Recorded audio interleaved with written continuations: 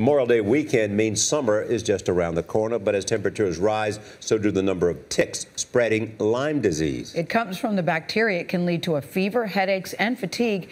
There were nearly 25,000 cases confirmed in 2011, and that has tripled the number from just 20 years ago. Dr. Holly Phillips is here with what you need to know to stay safe. Triple the number. Hi, Dr. Phillips. That seems high. Why so high? For two reasons. Number one, we're testing for it more, which is a good thing, so we're picking it up more often. But number two, the deer population is actually increasing.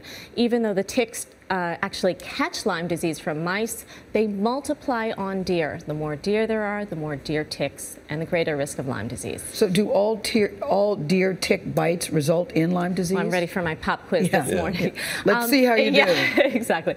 That is actually false. Only 1 out of every 4 or 5 black-legged ticks, which is the type that carry Lyme disease, actually have the bacterium. And there's another reason they don't all transmit Lyme, which is that a tick has to be attached to your body for more than 24 hours to transmit the disease. If you catch it in time, you're more likely not to get it.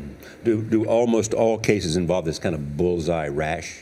Because you said almost, that's true. It's 80 to 90% of cases will have the bullseye rash, but remember, you might not see it. Ticks attach in areas where we don't always look, like the armpit, like where? Behind the knee, in the groin. They just attach in these dark hiding places.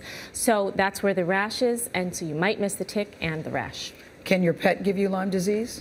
Your pet cannot, but a dog or cat that goes outside and comes in can carry the tick in, which can then give you the Lyme disease. So you've got to check your pet too. Absolutely. Yeah. There's medication and collars that can help prevent ticks from attaching to your pet. Once you get it, you always have it?